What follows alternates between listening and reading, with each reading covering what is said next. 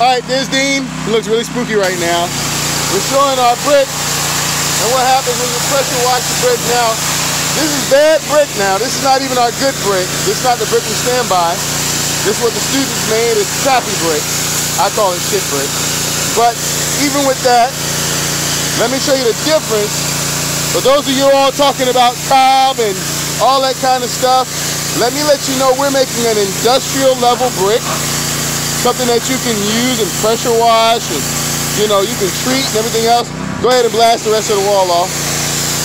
And wait, let's show you against concrete. Go ahead, blast the concrete.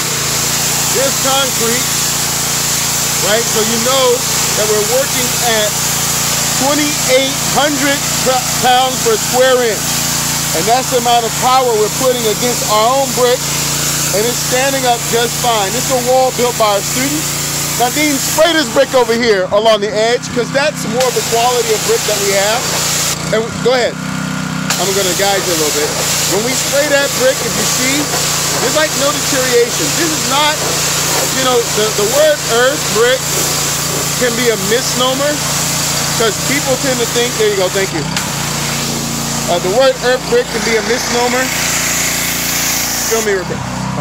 The word earth brick, can be a misnomer, but don't get it confused.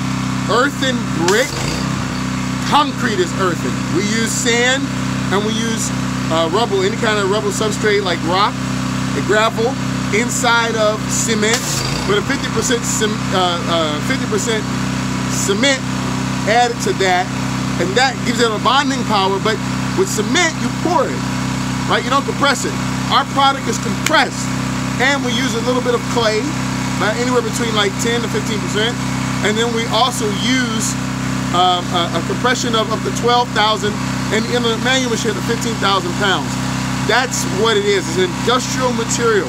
It's not, you know, it's earthy because of its values, its qualities, the things that we use, but it's very much an industrial material that's used from the industrial basis, just like concrete. It's earthen concrete. So remember that, okay?